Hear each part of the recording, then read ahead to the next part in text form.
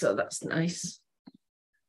Okay, that is not showing live yet on YouTube. Hang on. There it is. Good. It says upcoming though. It says scheduled. Let me click on live. Yeah, that's good. That's on YouTube. And then it should pop up on Facebook shortly. If you're here watching us messing about, we're just sorting us. There we are. That's that. Let me pin that. Refreshing it. Would it be at the top of the featured? Yeah, it's just come up now. I've pinned it now into featured. So if you refresh, you should see it in featured. That's that. Let me pin that. Refreshing it. If you're joining us, everyone, it's just we're just a couple of minutes early and we are just sorting ourselves out technologically. Have you found it, Heather?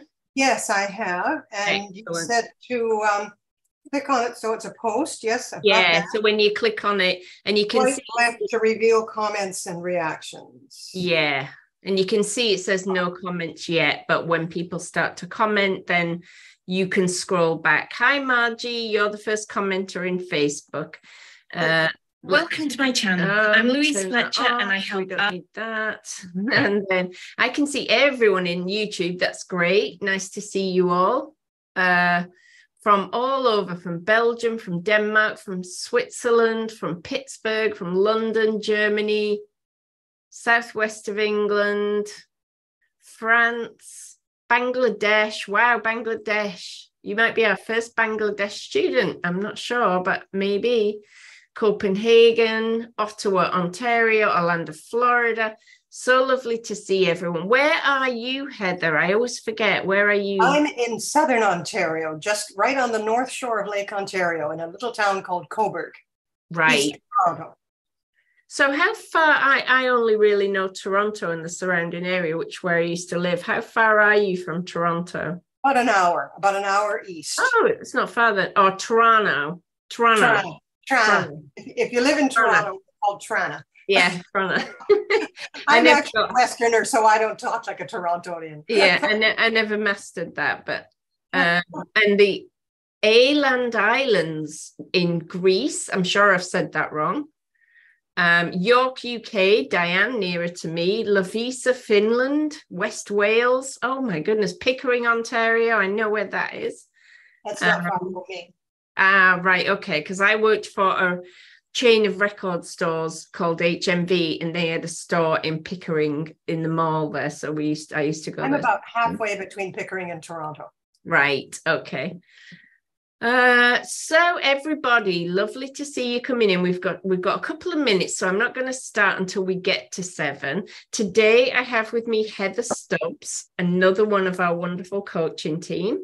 And Heather, tell us, if you don't mind, I'm putting you on the spot now, and I don't know if you can remember, but when you did this taster course and you got to the ugly painting, can you remember what that was like for you? My first taster course? Yeah. Back then, I was so paranoid about not making something good that I nearly had a heart attack. It was so hard to make myself do something ugly because my husband was still alive, and I was afraid he would walk by and see what I had done. I would have to explain. So it was pretty traumatic. It's taken me 3 years to get to the point where it doesn't bother me at all.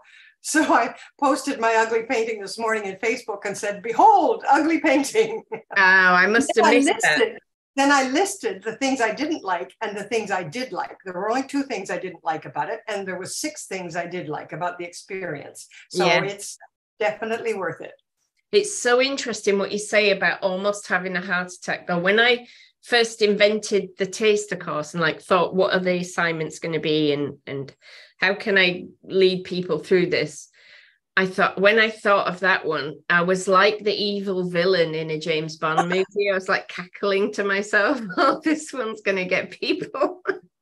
Because I'm going to have a quick chat about all the reasons why it's so powerful.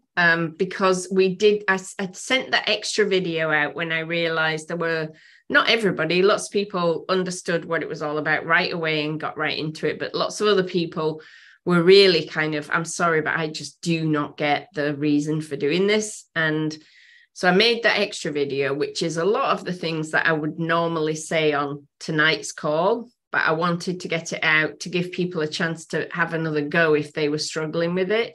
And it's so interesting with this course because it's a different group every year and different dynamics, different issues come up. So I just like to respond to those in the moment as they come up. But I put together some notes before we started, just some basic ideas about what this assignment is about. And these are my notes, and then we can get into questions and talk about it further. We're going to really try, and we might slip up here, but Heather, I think we should try to keep to questions related to what's happening in the free course, because often people ask questions about our art practices or how we use sketchbooks or all sorts of different things, which it'd be lovely if in 8 days we could share everything we know, but it gets us off track. And I think sometimes prevents the learning that could happen if we stick to what we're here to talk about. So it doesn't matter if we slip up and answer something that isn't directly related, but it'd be nice if we could try and stay on that. So if you have a question for us, if you type question in capital letters before your question, that really helps us because you all chat to each other in the comments and help each other, which is great. But as we scroll through, we can't always see the questions. Already had one come in, so I took a screenshot of that so I can get back to it. Okay, brilliant. So I'll try and keep this short, but I thought of all of the different kind of ideas I had for this assignment, and it has to come in the third assignment because it's too much for the first one. I think you would have all run away if I asked you to do this in the first day, but look how far so many of you have come that you could actually face it. But the assignment not every assignment I give you in this free course or in my full course is about directly finding joy. It's about doing the work that needs to be done to clear the path so you can see your way to the joy. So this particular assignment is about initially learning how you feel about failure, seeing what emotions come up for you, and understanding, and this is so important, that those emotions that came up are there every single time you go to make art. So if you loved it and you felt free and happy, it's about noticing how unfree and how unhappy maybe you've been feeling when you make your work. If you felt annoyed by having to make something ugly or depressed, it's about checking in to see whether you often feel annoyed or depressed about failure when you're working. So there's nothing inherently wrong with you if you don't like making ugliness, by the way. I don't think most of us as artists, we like to make things that are aesthetically pleasing in some way or another. There's nothing wrong with you if you're like, ugh, I don't like doing this. But did you recognize a feeling that you have often when you're working, a feeling of pushing something away because it's not right, a feeling of failure that is dogging you all the time? That's one of the reasons to do this exercise. If it brought up that emotion, this was one of my notes and I'm forgetting what I wrote down. If it brought up emotion in you, like some people had a very powerful emotional experience when they do this, if that happened, it's about understanding that perhaps until now, you have not been putting that emotion into your artwork. You've been holding back. And this exercise lets some of that come out. So to recap that first point, it's not about finding joy. It's about learning, watching what's going on inside you and recognizing where that might be hampering you in your art making. Because almost everyone taking this course chose it when they saw it come up on Facebook or Instagram or wherever. You chose it because you felt, oh, that might be what I need. If you felt that might be what I need, you feel something is missing. And what is that thing? Did this exercise help you to see what might be stopping you from getting to that thing? As Heather said, for her, it felt like, I don't want to do that, because she didn't like to fail. And she was trying to be good, and she didn't want her husband to see a failure.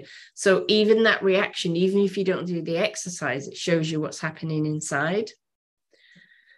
But it's about other things other than recognizing what's going on. It's also about idea generation. And I was just listening to a podcast interview with an art critic, and he was saying, even in the worst painting, there's often something that you realize, oh, I like that.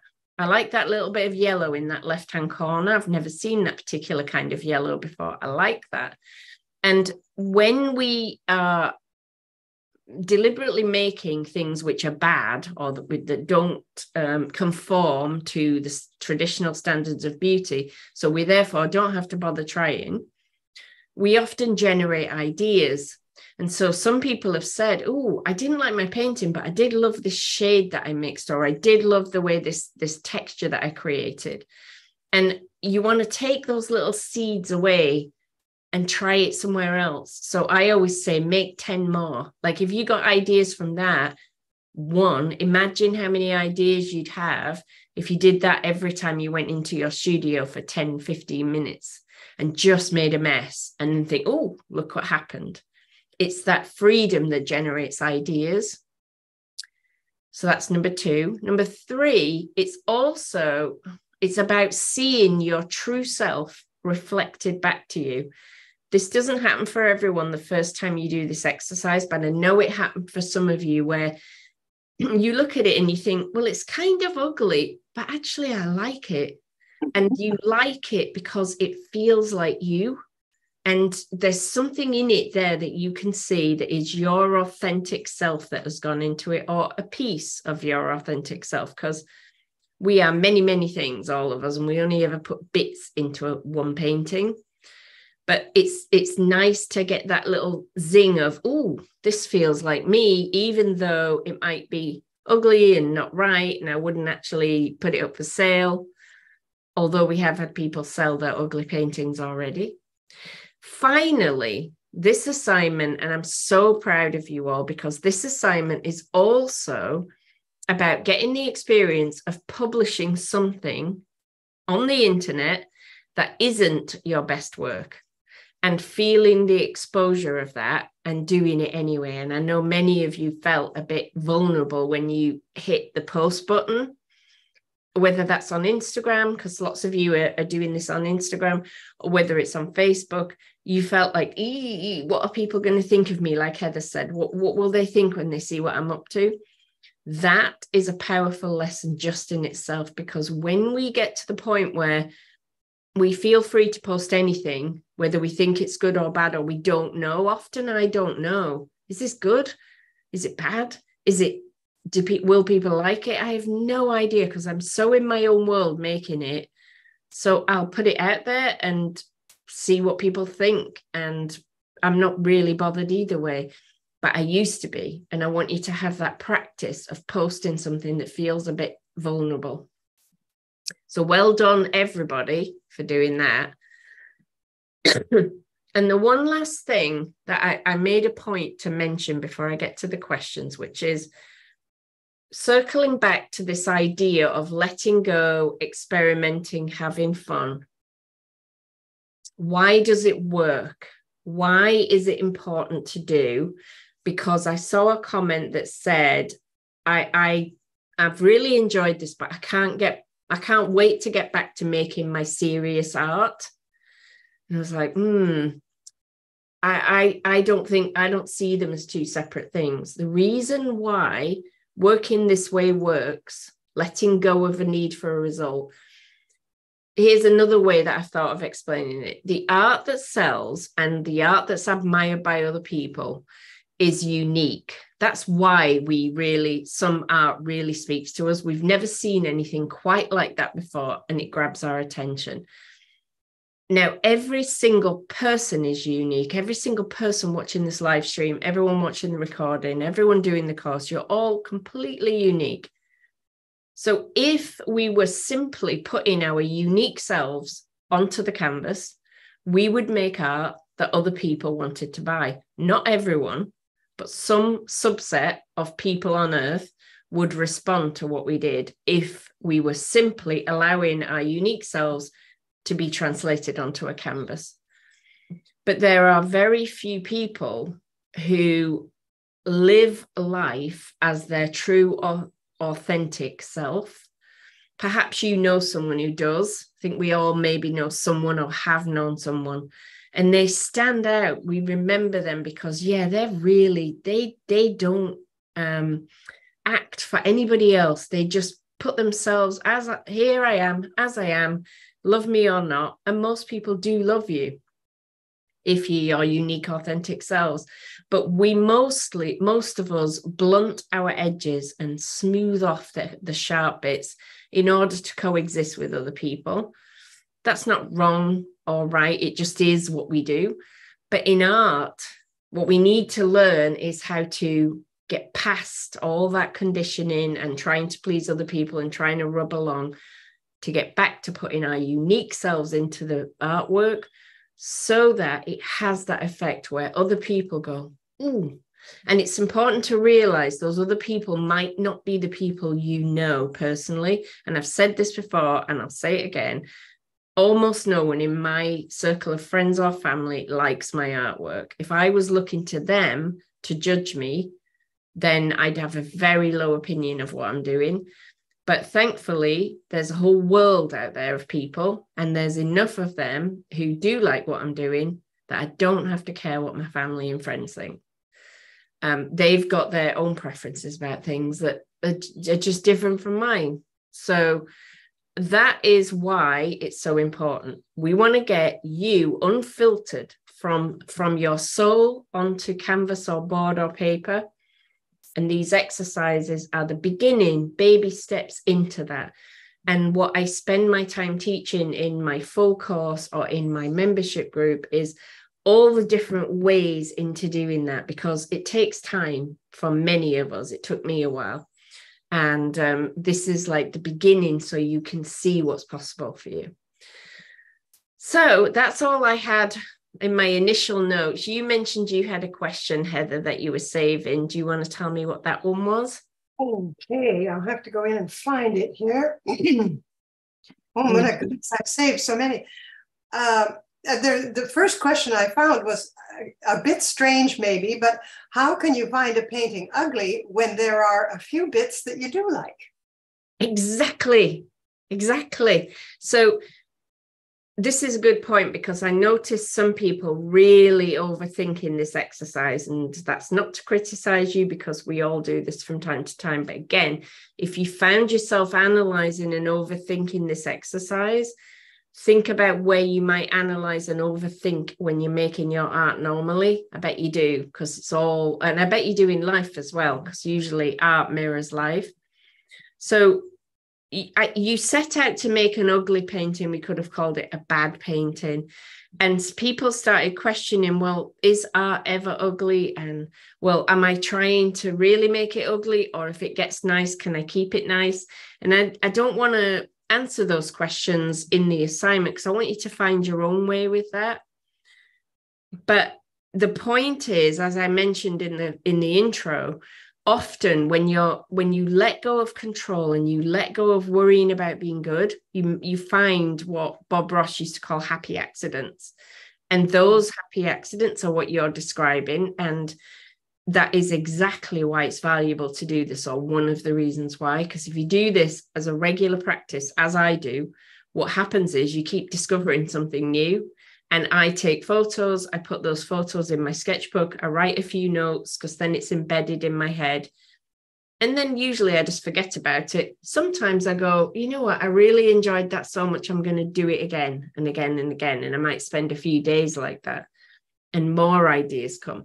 So you finding your artist voice is about finding those little bits of paintings that you really like, and then following that or saving it somehow. And, just it's like little breadcrumbs guiding you on the way. I had a happy accident exactly like that in my ugly painting. I used colors that I don't like, and one is burnt umber and the other one is cad red. And I had the red down and it had dried. And then I smeared burnt umber over the top of it with a palette knife. And I looked at it and thought, oh, that's cool. Yeah. That's a cool effect. I like that. So I'll do what you said. I'll take a little picture of that and keep that so as a reminder, because I might want to use that somewhere. Yeah, exactly. And it's just what you said then. It's, ooh, that feeling. It's a little, that's how we know it's a little, joy isn't like happy, happy, dance, dance, you know. It's more like little fizzes of excitement. Oh, yeah. Oh, that feels like me. And that's colors I don't like. I was surprised. Yeah, exactly. I had a question here from Ingrid on YouTube. I like realism and abstraction. Is it okay to go from one to the other? Absolutely. Absolutely, Ingrid. There are loads of famous artists who do both. There are loads of normally, you know, and not famous artists who do both. You just do you and see what emerges over time. And especially when you're towards the beginning, everybody does all sorts of things you should be doing. Just looking for a question here. Cindy says, my painting was so ugly that now I look at it, I wonder if I was supposed to make an ugly composition or just an ugly painting. Whatever you did, Cindy, is totally fine. Like I said in that intro, I just wanted you to have the experience of making something when the objective wasn't to make something good. And I'm attacking it from different angles each day, because some people respond better to the squares exercise. Some people respond better to ugly painting. Everybody's different. We've got another assignment tomorrow morning, our last assignment of this free course, and that one's different again. And some people will prefer that one. You're not going to love every assignment. I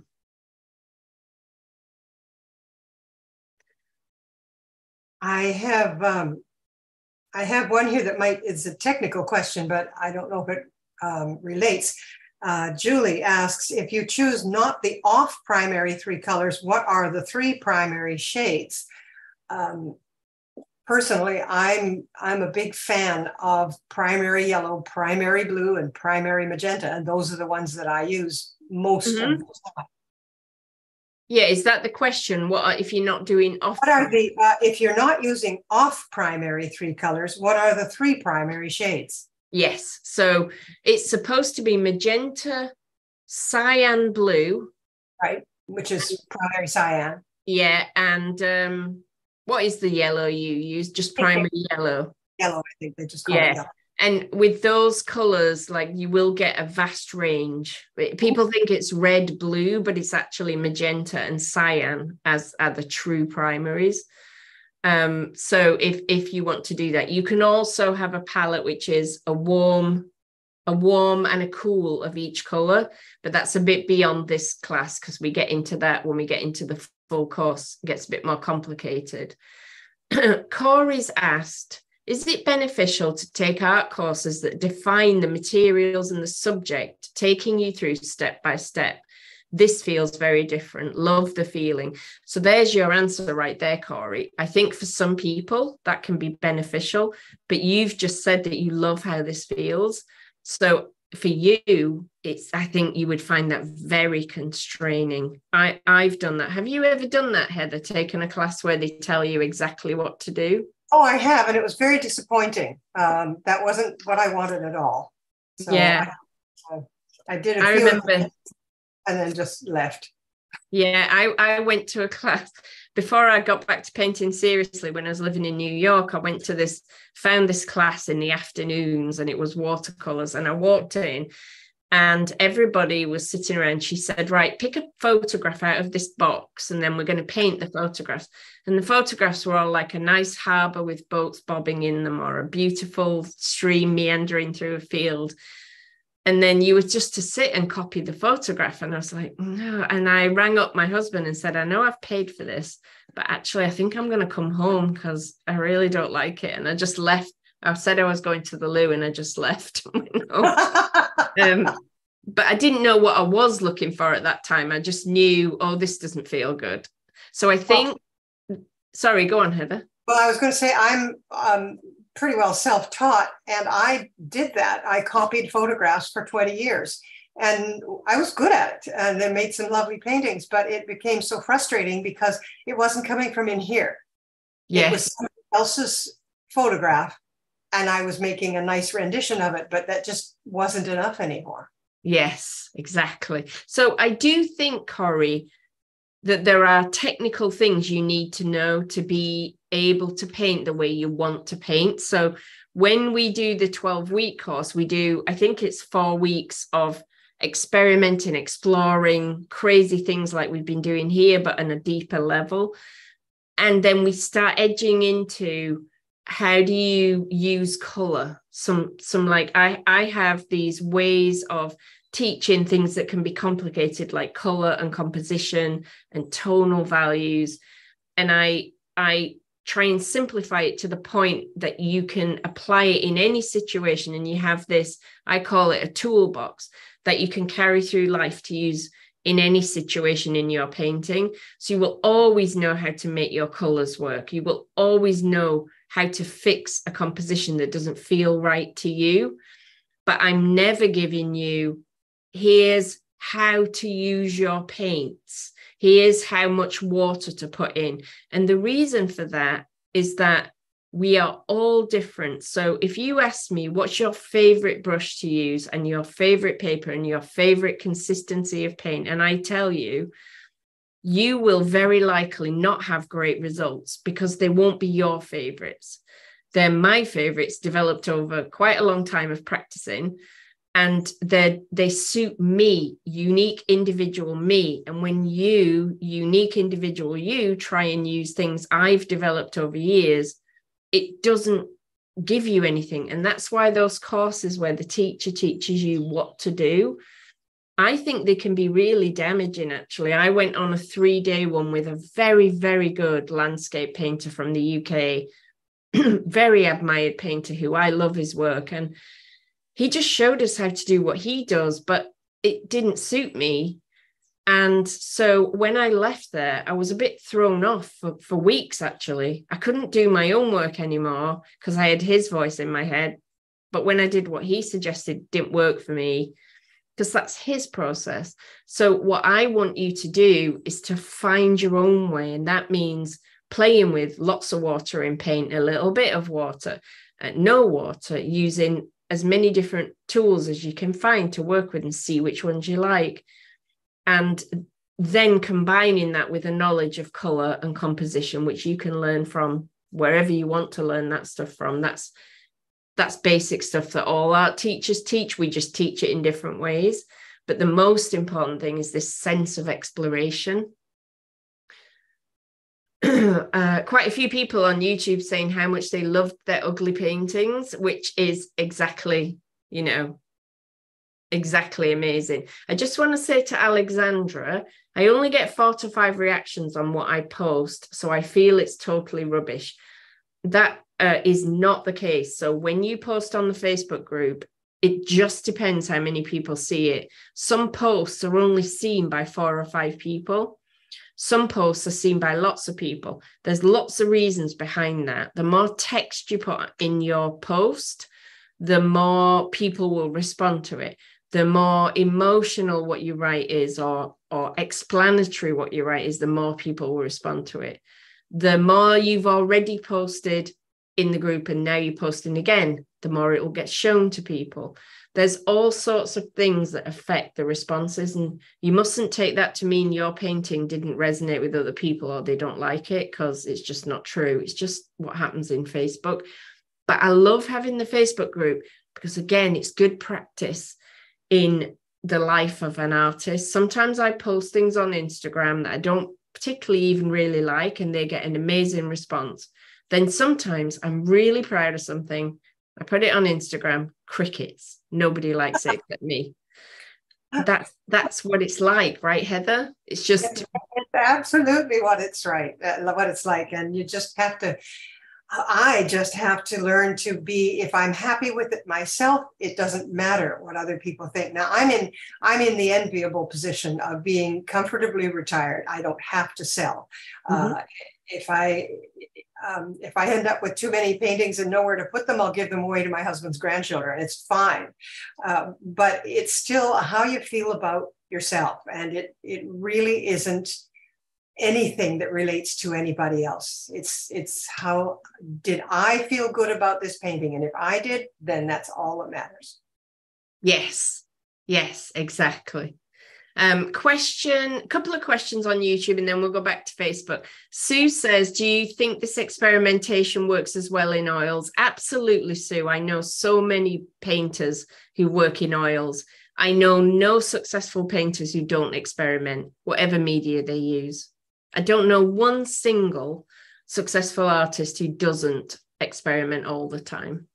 And the last question I was going to pick up here for now is, Teresa says, and this isn't part of the short course, but I've picked it now. So I want to paint scenes, but be able to capture the atmosphere and emotion of the place. Any pointers for this? Yes.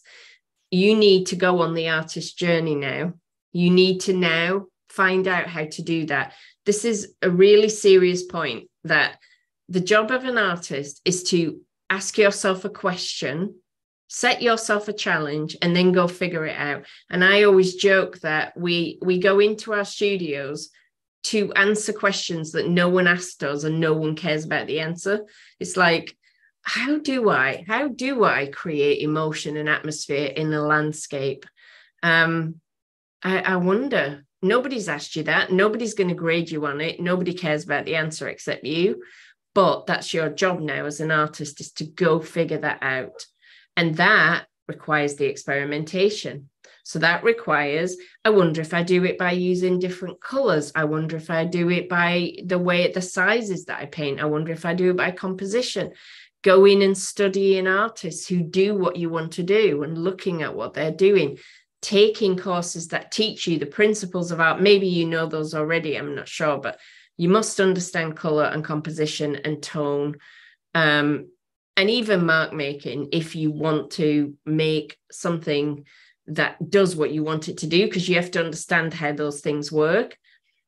But other than that, it's a case of experimenting, trying different things. Does it work in charcoal? Does it work when I draw it? Does it work when I paint in watercolor? Does it work on paper? What happens if I put paper all over the floor and then work with a stick? What happens if I fling paint from a tin? Just figuring it out for yourself. And that is your job now. So there is nobody who can give you the answer, because that's what I was saying earlier. If I tell you, oh, here's how I do it, this is how I create atmosphere, it won't work for you, because it's what I learned and worked out for myself based on all my personality traits and background and existing skills and the place where I live.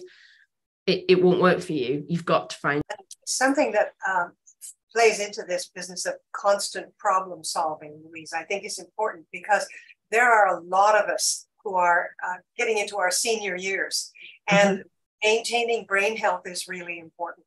Yes. And one of the ways you maintain brain health is to stay creatively engaged. And this constant problem solving means that we are forging new neuron connections in our brain all the time.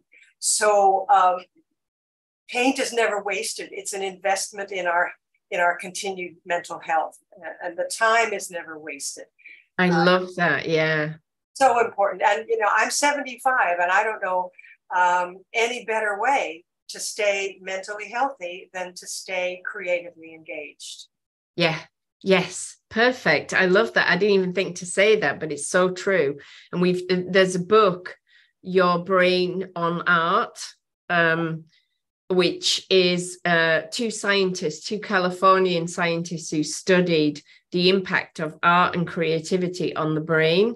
And not just doing it, by the way, also looking at it, discussing it, experiencing art, but particularly making art and, like you say, solving problems. And the impact on our brain health is incredible and actually can be observed in real time, like the drop in cortisol, which is a stress hormone that can be seen on MRI scans the minute someone starts to create. all of these, so many, I mean, I'm terrible with science, so a lot of what I read has now gone, but it was what I took away from the book is don't ever stop creating. If I ever found out I just can't paint anymore for some reason, go find something else creative to do, because it's really good for us. Brilliant point. What questions do you have from Facebook, Heather? What is in there? I have one here now. I've been taking these as screenshots. So when it says see more, I can't do that now because it's a screenshot. But I have one here from Kunstmala, which may be the wrong pronunciation. She asks, I have problems with being aware of what happens inside me during the work as I get so absorbed in the process. That's all that shows on my screenshot here, but that's a pretty good question in itself. Yeah, I mean, there's not necessarily a problem with that. That sounds great. If you're absorbed, this is one of the brain health benefits that Heather was mentioning, is when we become absorbed, it's called being in a state of flow, and that's when the stress hormones reduce and all sorts of positive things happen in our bodies. So you don't have anything to notice in that sense. You are absorbed, you are happy, you are getting the feeling that you should have. The only people who need to be aware and notice is those who are feeling uncomfortable inside themselves with one of the assignments or one or more. If you're feeling in flow and happy, then that's it. Stick with that, follow that feeling. I suggested to somebody in Facebook that they put a little sign beside their palette, a little reminder to say, what am I feeling? Do I like this? What don't I like? And yes. It's just a reminder to think about it. Yes. If you're not sure what you're feeling, you can always work out what you liked later when you look at it.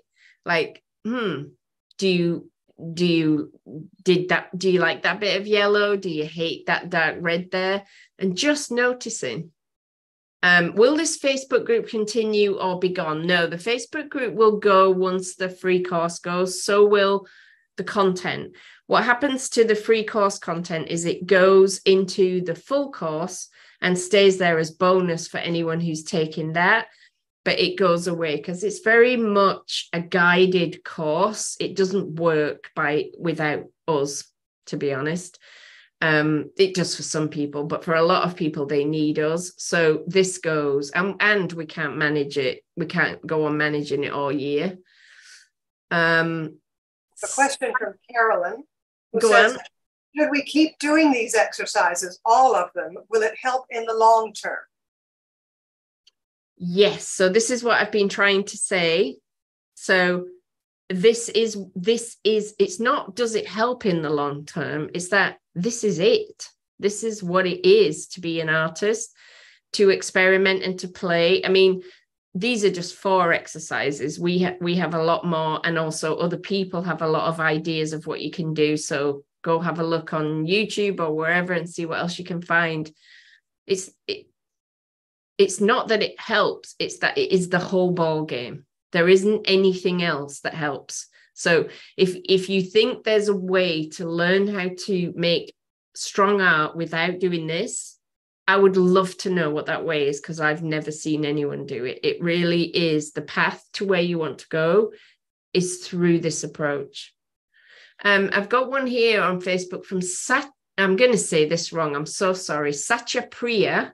And I really apologize for butchering that. But you said, with no real drawing experience and no traumatic events in life to draw from, I feel I'm lost in being able to pull inspiration from my deeper self. I loved doing the ugly assignment as I didn't have the need to show for something that people need to like.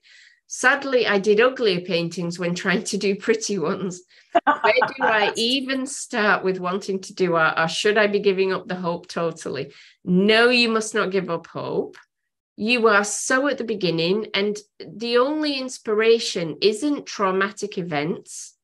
Inspiration can be, I mean, there's an artist called Brian Rutenberg, Rutenberg, and I talk about him a lot because he's written books about his process. And so I know a lot about his process, and he's inspired by his very happy childhood in South Carolina, growing up in South Carolina. He's inspired by heat and humidity and mud and swamps and live oaks. And he just paints abstracted trees. He's done it for years and years and years. Your inspiration does not have to be trauma or sadness, but it's a process to find out what your inspiration is. And it's a process. So you say, should I just give up? When you've made 500 paintings, when you've painted every day for half an hour or every other day for half an hour for years, and then you can say whether should give up or not. But for people to start painting and then a few weeks later say, oh, maybe I should just give up, it's kind of an insult, although I don't take it that way, but it's a bit of an insult to say that what we do, the professional artists among us, is so easy that I should be able to pick it up and start doing it in a few weeks. You wouldn't think that about being a doctor, for example. I was seeing a surgeon this morning with my mum. Nobody would think that he should be able to do surgery after 2 weeks of medical school. And so you've got to give yourself time. You've got to give yourself practice. You've got to treat this seriously. It's a serious pursuit. And then you will find everyone can find their way to making interesting art.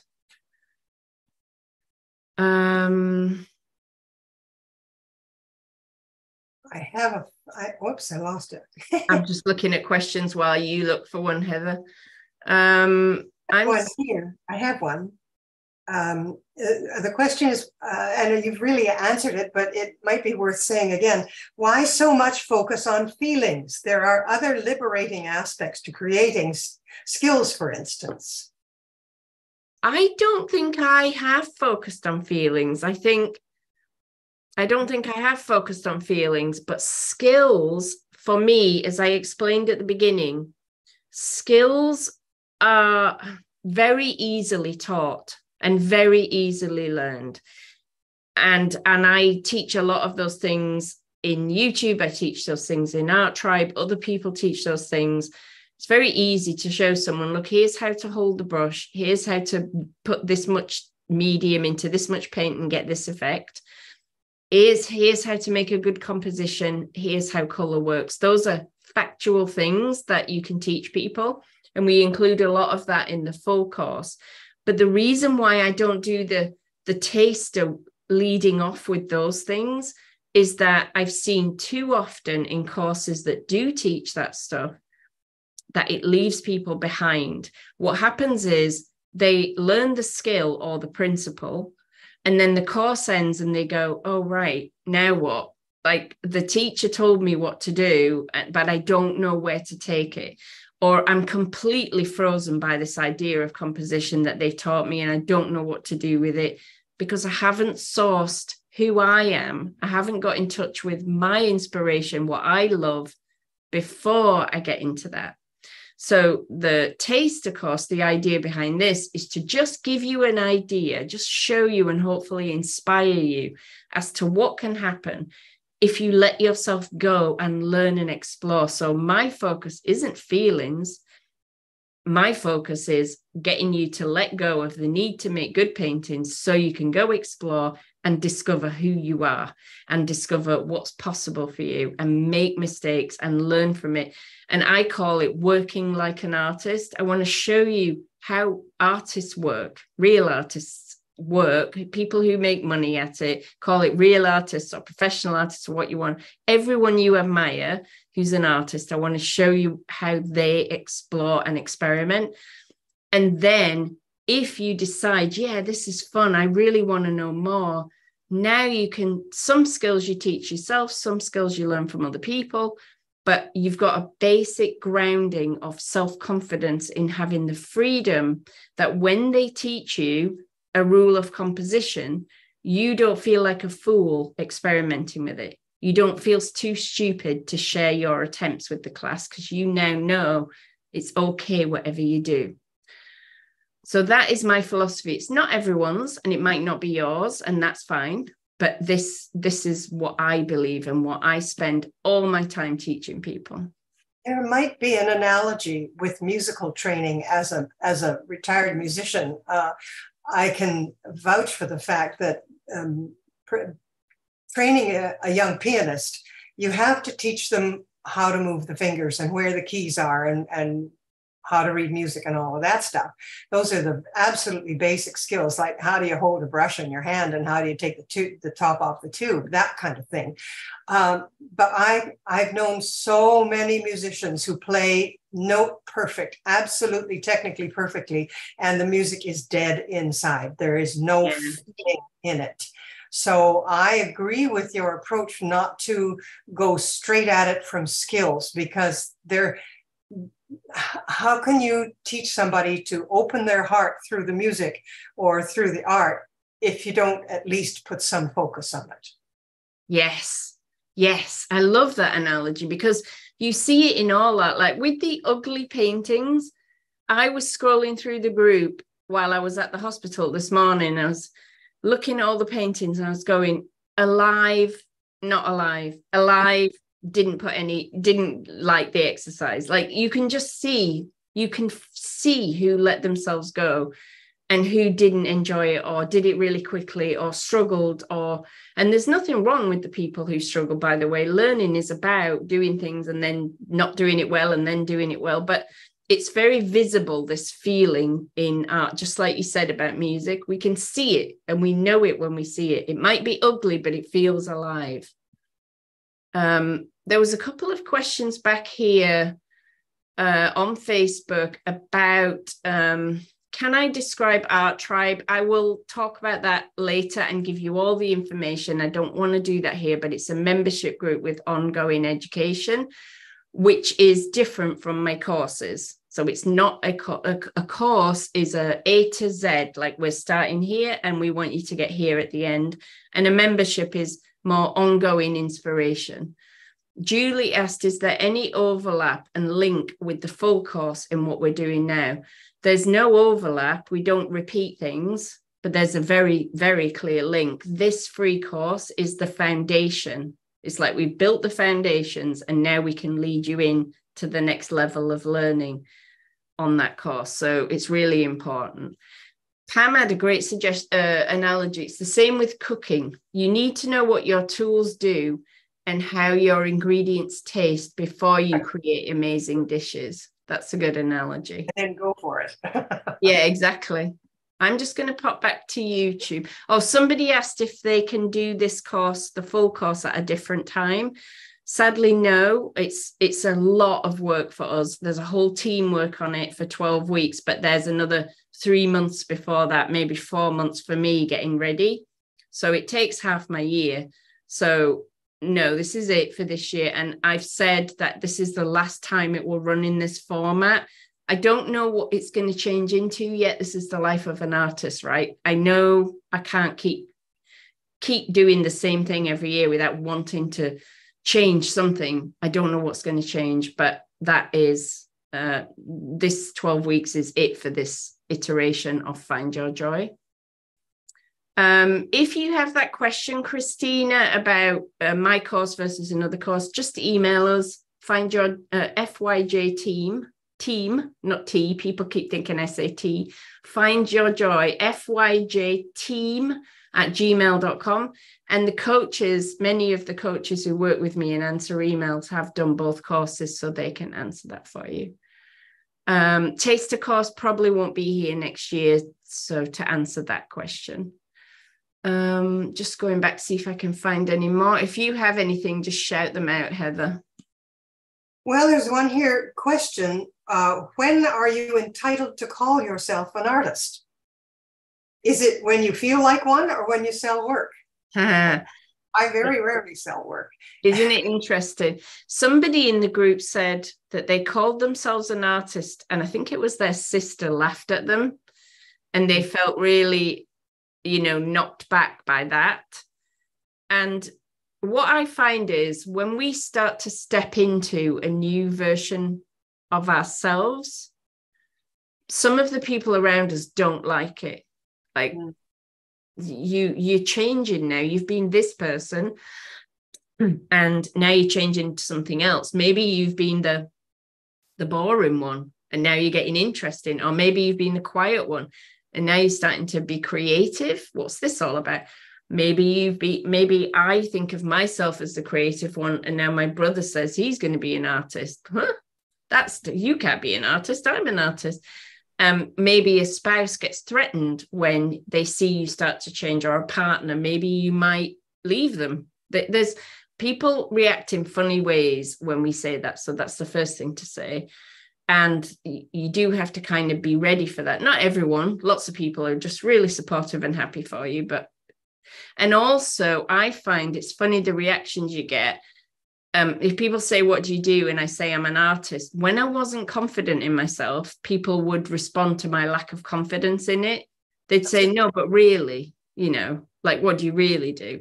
What's your day job? Is that what we say? Yeah. But I mean, how do you make money? But now that I'm like, I just say it, actually no one ever questions it. They just go, oh, right. My dentist said one day, oh, that sounds relaxing.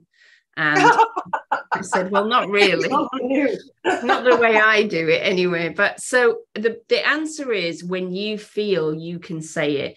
When I talk about professional artists, I don't really mean anything by that other than people who make a living from their art. I suppose that's what I mean.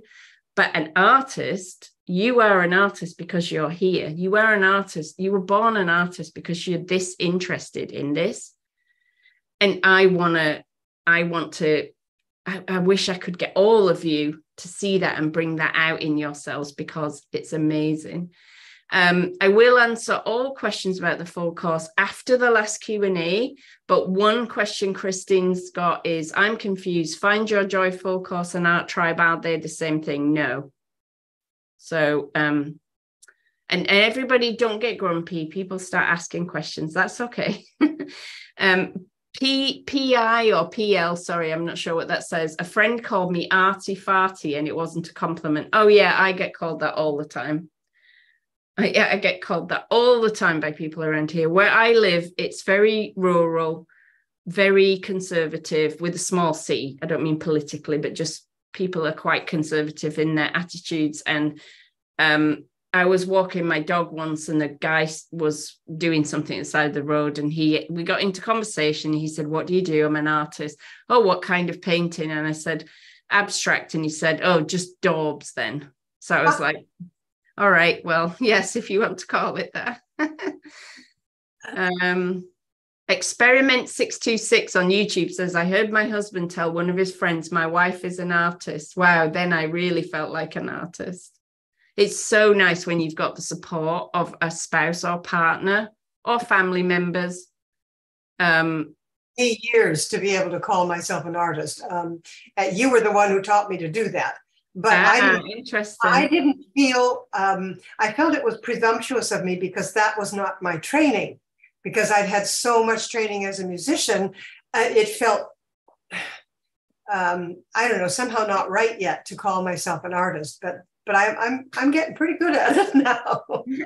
When I wasn't comfortable, I used to say painter. I'm a painter. That was first. And then people would say, what, like houses? And be like, no, paintings. And that is, once you, and this comes with time, excuse me, everybody, I've got something in my throat. Once you get confident in your work or just in your journey that you're on, you when you're curious and experimenting and answering questions to yourself in your studio and solving problems, it starts to get easier to say these things. You don't have to make a big leap. You just have to say it once or twice and see how it feels. It gets easier when you say it more often. I'm just looking. Paula says, it's not important to me to be considered an artist, which is fine. Again, we're all different. So some people just don't care. For me, I think being an artist was the highest thing I could imagine. Like, I think that was what my problem was all through my life when I was a kid. If you were an artist, oh my God, what a life is that? You were some kind of esoteric being living this amazing life that I could only dream of. And so it was very hard for me to use that word about myself, and I really wanted to, but it isn't. I remember actually, I met this woman in my 20s, and she worked in a bank, and she said, what would you be if you could be anything? And I said, an artist. And she said, oh, I'd be a venture capitalist. And I was like, really? And I remember thinking, wow, so not everyone wants to be an artist. I didn't realize that. I thought we all wanted that, but we were doing other things. But no, she had no interest. When I was a kid, I thought everybody had a piano in their house. Yeah, I never did. I have a question here, if you're ready for one. Yeah. Carrie asks, once you've recognized your blocks, how do you go about moving past them? I love starting, but I tend to get frozen in the middle. I always get to a point where I get stuck and don't know what to do. I'm thinking my block is I don't want to mess it up. I know what you're going to say, mess it up. And that's what I do, but I just can't seem to finish anything. I think this is a bit of a complex question because there can be lots of reasons for this. So you're right, you've already taken my first piece of advice, but often, how do we know when something's finished? I just think you haven't pushed it far enough yet. And what I mean by that is, I know when something's finished when it meets my intention for it. Now, we're not all the same. We don't all work with an intention, but I need to have something I'm focusing on when I'm working. It might be as simple as, I want to work with this limited palette for this series, and I want to make these colors look as amazing as possible. Or it might be, I want to create a series of abstract landscapes that have a feeling of drama. Or it might be, I just want to experiment and explore and push charcoal as far as it can go, but I need some kind of hook, or else there's too many possibilities and I could go on forever. Sometimes I start, like I said, I start ugly and then I start working out an intention as I go. So maybe something in the ugliness tells me, oh, I'm going to make this a painting where lime green is a really big star of the painting. And then I'm going to see how I can make that happen. But without some kind of reason why, what can happen is we get very bogged down in the middle because we don't know where to guide it. But also, often paintings have I call the ugly teenager stage, where they just look awful and we don't know what to do with them because they're right in the mushy middle. And the best thing to do is to keep going until something, if you work in the way I do, something grabs your attention and makes you say, oh, I like that. Maybe I'll follow that thread. I think often when people say, I ruined it, I messed it up, what they're actually saying is, I didn't go far enough. I haven't actually got to a place where it was strong enough, because you wouldn't have kept working on it if you were happy with it. If you were happy with it, you would have stopped. So keep going, but also, and again, you don't need this at the beginning or even in the first few years of painting. It comes with time. Just keep noticing why you're doing what you're doing. Keep thinking about that. Keep journaling about that. Why is the reason why you paint? And then recognizing that it's okay if you don't have an intention yet. It's okay if you just keep going and see if something shows up. But one of the things we do in that full course is we start talking about intention towards the end, and I'll do a video about what we cover.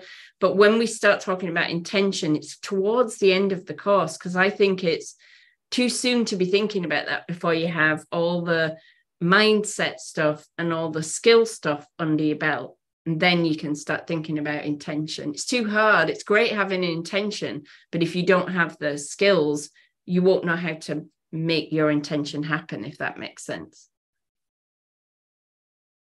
There's a question here which is about the full course, but I'm going to answer it because it's a broader question. Lorraine says, in the full course, is there any opportunity to critique work done? So no, and there's a very, very definite reason for that. Like, that's deliberate on my part. Some courses will critique work and make suggestions for what people should do. I really, really disagree with that at the stage of exploration and experimentation, because no one can know the answers, only you. And every single time when I was learning that someone gave me feedback, it completely derailed me. I didn't know what to do with it, whether it was positive or negative. It sent me off on just the wrong path. And in my teaching, we're not focused on getting it right, on improving the composition to the point where it's perfect, on getting the perfect color mix. And I'm not interested in telling you how to make your art. I want to help you find your way to your own decisions. I like that. I don't like that. I never understand when I see people on social media asking people, what do you think of my painting? Or I've got this far, what should I do now? Those people don't know you or your intentions or what you're expressing or what you want from your art. So asking them is completely pointless. So while I know critique is big in the art world and lots of people do it, it is not a part of my course. But what is a part of anything I teach is teaching you how to be your own critic and your own supporter, your own guidepost. So you don't need anybody else. And then when you get to that point, you're strong enough and confident enough to start maybe requesting critiques if you want advice, or you want someone to bounce ideas off, if you want to enter shows where you will be rejected, because we all get rejected. You'll have that grounding of confidence that you need. Right, I'm not answering questions about selling art because that just isn't part of the course. I apologize, but I really have to, we have to stick to what we're trying to teach. Otherwise, this could go off everywhere. I have one here from Julia, if you want a question from here. Yeah. She says, do you think there is some truth in the idea that if I don't care if I spoil something, then I can't spoil it? This was sort of my experience in this exercise. I was trying to spoil it and it just refused to spoil. Yeah, exactly. Which is such a good lesson, isn't it? Like, imagine if you always painted with that outlook. Imagine if that's how you went into your workspace every time. And that's what I'm hoping for you all, that you will go into your workspace with that attitude and that approach, because how much easier is life if you don't care, if you're not worried. I mean, your art, you have to both care very much because it's important to you and not care at all about specific pieces, because they're just little bits of, like little snowflakes in a massive, great big sky full of snow. P. Maroney says, to loosen up and stay away from results, I'm wondering if I should work on a specific technique and just do it. Otherwise, I tend to get lost in what next. That would be a great experiment to do for yourself and just see. For me, what I like to do, like I say, is set myself limitations. And this is going to be, tomorrow's lesson is going to be about limitation and the value of limitation. But I'm going to give you just one assignment about limitations. There are many, many ways you can limit yourself. But I agree with you, with all the possibilities in the world out there, how do you decide? So I like to limit myself often to a very narrow color palette, to a specific, I'm going to work on abstract landscapes, maybe. I'm going to keep them all the same size. I'm only going to use, collage, ink and charcoal for a week. I try and limit myself so that I can explore and get the most out of each possibility, but not everyone likes to work that way. So you have to find what works for you. Amy says, I am an artist and it upsets me when people say I have a hobby. This is something I can't not do. It's part of who I am. Yeah. I built a studio in my garden. No, I didn't personally build it. I had it built. And we had to ask the neighbors if they were okay with it, because they would have seen, some of them would have seen it. And we have a few close neighbors. So we went and asked. And one of my neighbors next door said, oh, yeah, that sounds lovely. I should get a hobby. And I was like, it's not a hobby, but I needed her permission. So I had to just say, yes, maybe you should. Do you have any more questions there on Facebook, Heather? Here's one that says, you have said that it's not good to paint, from photographs. I have always used my own photographs, not other people's, because I know the context of the photograph, where the feeling, etc. Is that limiting? I would say, Louise, that there's a difference between using a photograph as a reference and using the entire photograph as just copying that. Isn't it? Yeah, isn't it interesting, Glenda? I never said that. I didn't say it isn't good to paint from photographs. This is an example of I might have been the one that said it, because I did copy photographs for years. Well, but that's it. I think we were, that's what I mean, though. We were having a discussion, and this isn't to pick on Glenda. This is what happens when we're sensitive to something, or we're trying to find the definitive answer. We hear a conversation, then we think we heard something that wasn't actually said. So Heather was saying she wasn't happy painting from photographs, so she wanted more. And I was saying I didn't enjoy the class where they gave me some preset photographs, which I had no connection to, and said, copy that photograph. Like when I do my abstract landscapes, I work a lot from the photographs that I take when I'm out walking. They're like references. I'll have some of them pinned up. I'll also work from sketches that I do, but often I do those sketches when I get back based on photographs. I don't like sitting outside in a cold field in the wind and rain drawing. I'm terrible at it. Some people do. I also work from my memory a lot, because I work about the same area where I live, so I know it very well. But there's no problem. I would never say that any way of making art is wrong, because there's always someone who's doing it brilliantly. It's whatever makes you happy. So I'm sorry if it sounded like that's what we were saying. I think we were both referring to a different experience where we were not happy. And that's always to be looking at. Am I enjoying this? Is this giving me what I want? And if it is, in fact, we had a class in Art Tribe all about how to find compositions in your photographs, which was taught by another artist. And that was a really good class about how to go out, photograph things that you really like looking at, and then look at what it is that's appealing to you and how can you use that in a composition. So please keep using photographs if that is what you really enjoy doing. Even some of the most famous portrait painters in the world, I was watching a documentary about one guy, and he paints like the royal family and people, and he has sittings, but he also, at the sitting, he takes loads of photographs, as does David Hockney, by the way, when he does portraits, takes lots and lots of photographs. So do whatever you want to do. Lorraine's asking, what is Art Tribe? So I guess she's not heard of it. And I know yeah, so that is a membership group that I run, and you'll get all the information later on. So don't worry about that. If you want to join, you certainly don't need to, but we have a free month for anyone who wants to join, and there will be a discount price for you guys, but that will be coming when we get to the end of this. Pat has a question. I was enjoying what I was doing, but it became too much like an assembly line. I'm trying to move forward, but it is ugly and cannot move back. Feel frustrated and afraid I will stay here. Trying lots of different things, but nothing hits a chord. Wonder if you ever get to a point where it isn't worthwhile anymore. So I wonder, Pat, I don't know which exercise you're talking about. I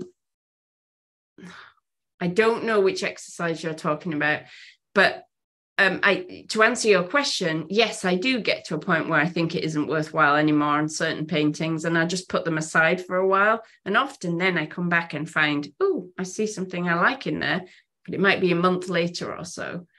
You said you cannot move back. It might be a good idea, Pat, to email us, because I'm not sure I'm understanding your question, and I don't want to cheat you out of an answer. But that is, yeah, that might be a good idea. I'll just check YouTube one more time, and then we should call it a day on here. I can't see any more questions, but there might be questions without writing questions, so I've just got to check. Oh, here we go. Blue Sky Chaser. Do you think you can use someone else's photos just for proportions, but still be totally free mentally? I think you can use any tool and make amazing art. That's what I believe. It's all about how you use it and why you're using it. But you said use it for proportions. So are you meaning you want the thing to be accurately sized and that's an important part of your art? I mean, honestly, you can use anything. I often put animals in my paintings, and I love Google because I can find a picture of anything I want on there, but I can't make up the proportions of an elephant from memory. I have to. So you use a photograph. Yeah. One more question from Natasha, and then we must wrap this up. Natasha says, I can work so quickly that I often don't see when I like what I've done, and I end up going over it. Have you got any thoughts on what I can do to slow down? So I think you're going to have to practice this, Natasha. I can be like this too. I do this a lot.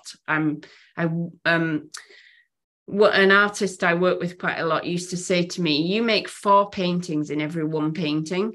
In other words, I would cover over what was good with another painting and then cover that over with another instead of working to refine the first one and finish it, because I was working so quickly. And what I've found helpful is to work on lots of paintings at once and to switch between them, so that I don't have chance to like get rid of everything on one painting. And then there's a bit of a space so I can come back and look at it and think, oh yeah, I like that. Or no, I think I want to change that. So that's something you might think about.